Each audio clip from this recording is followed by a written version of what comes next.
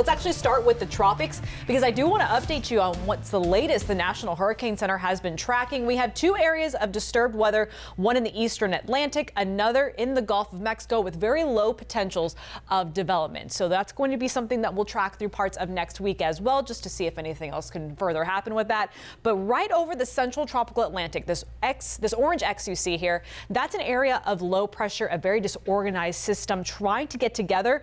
It has the potential by the middle of next week, as it moves into the Caribbean, to possibly become a tropical depression. So this is actually going to be the one that we're really tracking through not only the weekend, but past Labor Day and into next week. And of course, we'll be here in the Weather Center to keep you updated, especially as we get closer to the peak of hurricane season, which is officially, statistically, on September 10th. But as mentioned, when the season does kind of climb its way through September, that is when we have and historically the most amount of that activity, and that's something that even spills into October before we gradually see that frequency come down by the end of the season in late November.